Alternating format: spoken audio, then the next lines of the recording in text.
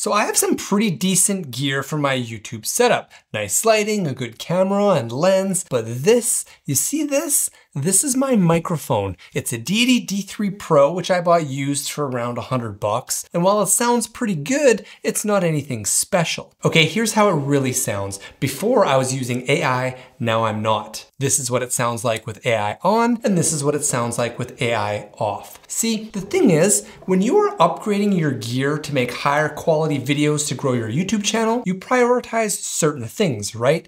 Camera and lens, obviously, the lighting, the audio. But one thing a lot of us smaller creators don't realize is that not only do you need a good microphone close to your mouth to make your audio sound better, you actually need to treat the space you're in, and that can get expensive. The point of this video is that I record in a room with horrible acoustics. More specifically, I have removed all the disgusting carpet to reveal concrete, so sound bounces around here and sounds super echoey. And because of AI, now I think my audio sounds pretty good. Most rooms that have carpet are much better, but still, if you don't have a lot of stuff on the walls, sound will bounce around and not sound so great. Yada, yada, yada, let me introduce the magic of AI. The good news is that with the click of a button, you can turn your mediocre audio from an untreated room and make it sound like a high quality recording in a sound treated room. I mean, maybe not to trained professionals, but to the majority of your audience, they'll have no clue. In my opinion,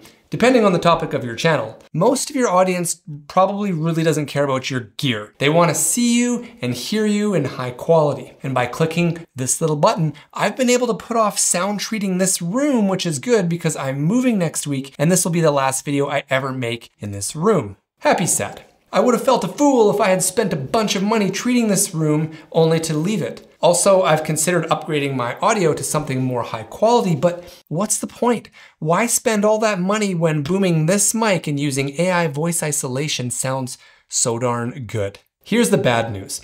I was hoping this feature was on the free version of DaVinci Resolve. I checked, and it's not. The studio version of Resolve costs $295 US. So at the end of the day, if I was on a budget, which I am, I would rather buy a cheap mic, like a Rode or even this Deity D3 Pro, and buy Resolve Studio, which has a lot of great features, including voice isolation. Or I could have used that money to buy a better microphone, which might not make a huge difference, or sound treat a room, which I'll try and do in my next place on the cheap, but still, the amount you'd have to spend for a much better microphone and sound treating the room, it's probably cheaper to just get a cheaper mic and use AI. Anyway, I just wanted to share that I use AI voice isolation in every single video I share on my channels, and I think it sounds great. It's just an awesome, easy way to bump up the quality of my production without a lot of effort or funds. I think I've been able to offer a certain quality of audio, which sounds like it costs a lot more to make than it actually does. Have you been able to notice the difference in sound in the video on your speakers? I edit and watch usually on my computer, so it'll be interesting to hear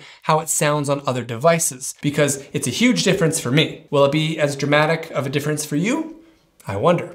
What do you think? Do you agree with me? Or are you an audio person and think that maybe AI isolation sounds like crap? I'd love to know what you think. Let me know in the comments below. That's it for today. In case you missed my last video, check it out here. Otherwise, here's what YouTube thinks you'd like to watch next. See you next time on the Sad Studio.